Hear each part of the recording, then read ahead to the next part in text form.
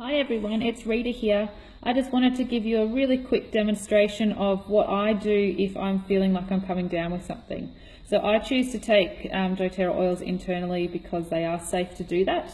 If you have other oils at home, please do not try this with them because I don't know how safe they are.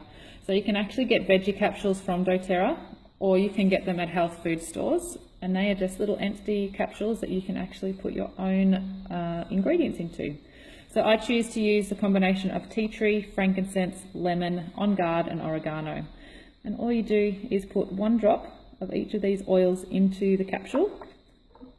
You can also follow with some coconut oil or another oil in the capsule as well, and that can actually help to dilute the oils down.